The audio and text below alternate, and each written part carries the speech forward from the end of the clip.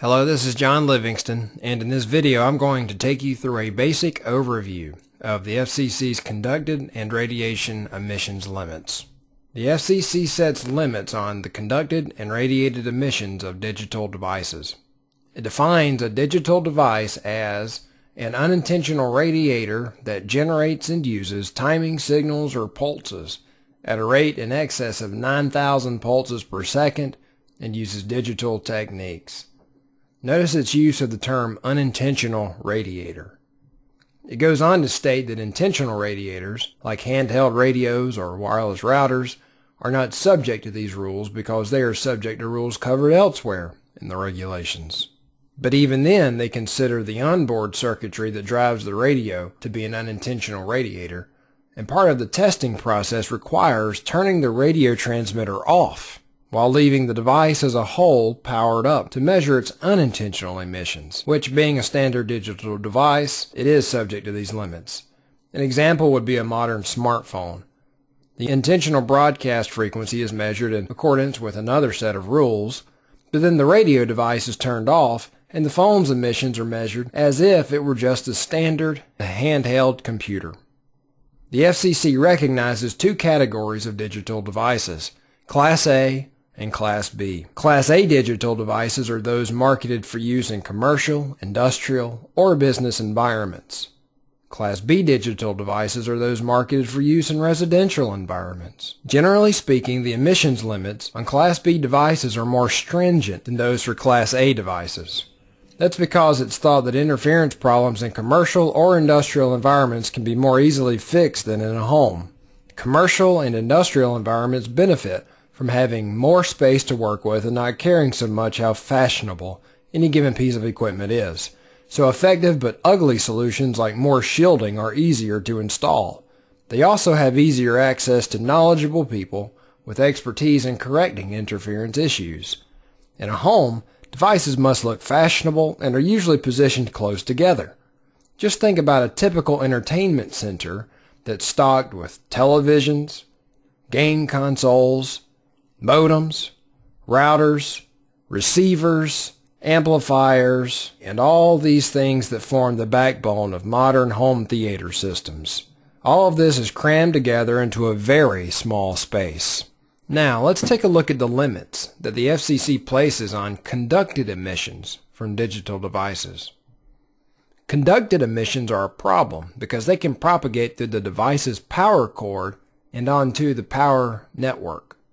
The wires that make up the power network then become large antennas, and the conducted noise can radiate off them and cause interference with other devices. The FCC restricts conducted emissions over the frequency band from 150 kHz to 30 MHz. This used to be 450 kHz to 30 MHz, but I think the push for harmonization with European standards drove them to extend the band down to 150 kHz. Conducted emissions are measured on a line impedance stabilization network, or a LISN for short. The LISN serves two purposes. The first is to prevent external noise from the test lab from contaminating the readings of the digital device under test to prevent false readings. The second is to ensure repeatability no matter which test lab the device is measured at. The impedance of a power grid is different and unpredictable at every location, so the LISN provides a constant 50 ohm impedance between phase and green wire or ground, and between neutral and green wire. The LISN essentially uses a capacitor network to divert high-frequency noise currents off the phase and neutral lines through the 50 ohm resistors. At the 60 Hz power frequency, the capacitors basically look like open circuits, so no power current is diverted through them. The 50 ohm resistance is chosen because the standard input impedance for spectrum analyzers and other EMC measurement devices is 50 ohms. Here's a picture of what a LISN physically looks like. And here's a picture of a couple of LISNs being used in an actual test. Since the LISNs measure high-frequency noise currents through a 50 ohm resistor, the FCC conducted emissions limits are given in units of volts. The FCC specifies different limits for either a quasi-peak measurement or an average measurement. There's no need to get into the details of what makes them different, so I'll go forward from here, assuming the quasi-peak limits, since that's pretty standard. First, let's look at the Class A limits. From 150 kHz to 500 kHz, the limit is 79 dB microvolts. And from 500 kHz to 30 MHz, the limit is 73 dB microvolts. Let me digress for just a minute and clear up what I mean by dB microvolts. This information is useful for all of EMC, not just conducted emissions. The unit dB microvolts means dB above 1 microvolt. Because of the wide range of values that can be encountered in EMC design and testing, especially with electric fields, EMC units are expressed as decibels because these dynamic ranges can be compressed to relatively small numbers. To quickly illustrate this point, let me show you an example. Decibels are ratios of different quantities. 1 volt converts to 120 dB microvolts, or 120 dB above 1 microvolt. If we divide 1 volt by 1 microvolt, in the absolute system we would get a ratio of 1 million. Using the base 10 logarithm in the decibel system, that quantity is expressed as you see it on the screen, which shows that 1 volt is equal to 120 dB above 1 microvolt, or 120 dB microvolts. Also worth mentioning is that you can encounter negative quantities. 0.1 microvolt converts to minus 20 dB microvolts, or 20 dB below 1 microvolt. For voltages and currents, the terms are expressed as 20 log, but power is expressed as 10 log. There is a rationale for this, but it's really not important for this discussion, so I'll skip it.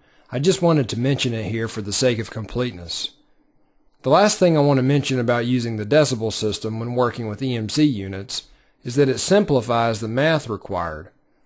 By converting quantities to decibels, we convert multiplication and division into addition and subtraction.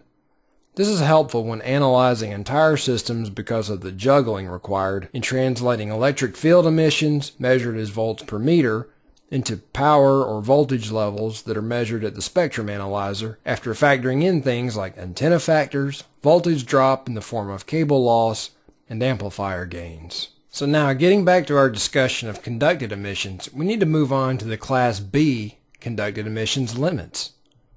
As I already mentioned, Class B limits are more stringent than Class A limits because of the residential versus industrial environment.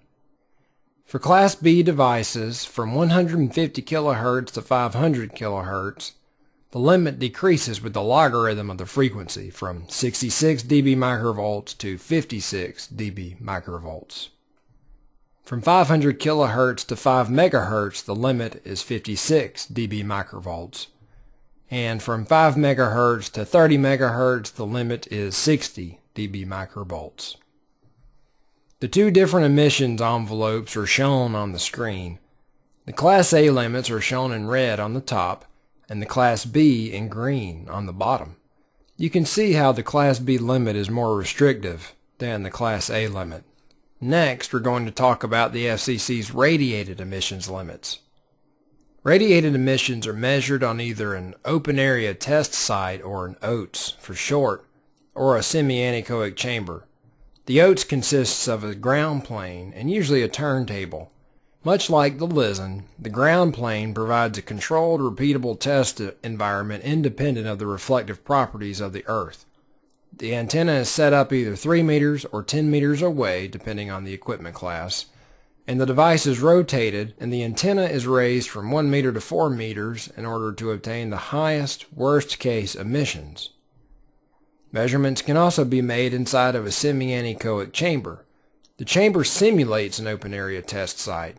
It has a ground plane and usually a turntable, but its walls and ceiling are made of metal and lined with radio frequency absorbing cones. This is to keep outside noise out and prevent reflections that would distort the measurements inside. Here are some photographs. The first is of a product being tested on an OATS.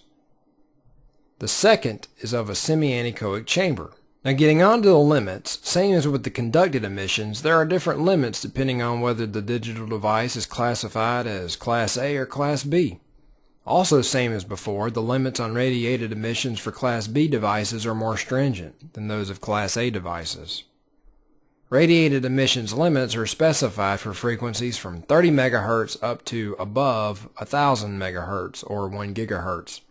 The FCC divides this range into 4 different bands, and they give their limits in microvolts per meter as opposed to dB microvolts per meter. For convenience, I have converted their limits to decibels. I have also made another conversion to account for differences in measuring distances. For Class A devices, the FCC specifies their limits based on a 10-meter measurement distance between the digital device being tested and the receiving antenna. For Class B devices, the FCC specifies their limits based on a 3-meter measurement distance. It's helpful to scale these limits to make it easy to compare them. The common way is to use the inverse distance method, which assumes the emissions fall off linearly the further away you get from the source. So to convert the Class A limits at 10 meters to the Class B limits at 3 meters, we need to add 10.5 dB to them. This assumption, and therefore the conversion, only holds true in the far field of a radiated emission, which isn't typically the case below about 300 MHz, but for our purposes here it will be fine. So from 30 MHz to 88 MHz, the Class A radiated emission limit is 49.5 dB microvolts per meter. From 88 to 216, the limit is 54. From 216 to 960 MHz, the limit is 57 dB microvolts per meter. And above 960 MHz, the limit is 60. Now we'll look at the Class B limits. From 30 MHz to 88 MHz, the limit is 40 dB microvolts per meter.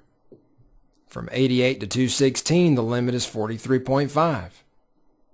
From 216 to 960, the limit is 46 dB microvolts per meter, and above 960 MHz, the limit is 54.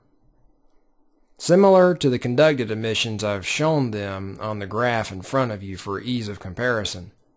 The Class A limits are shown in red on the top, and the Class B in green on the bottom. You can again see how the Class B limits are more strict. Now let's just quickly review the highlights of this lesson. The FCC controls the limits on both conducted and radiated emissions. It separates digital devices into 2 classes. Class A devices are those used in commercial and industrial settings. Class B devices are those used in residential settings. Conducted emissions are performed by taking measurements from a LISN, which helps establish a repeatable test setup across different test labs. The Class A conducted emissions limits are less stringent than those of Class B devices. Radiated emissions are performed in either an open area test site or inside of a semi-anechoic chamber. Just like with conducted emissions, Class B limits are more stringent than the Class A limits. And it's here that we've come to the end of the lesson. Please share this if you found it helpful. Thank you.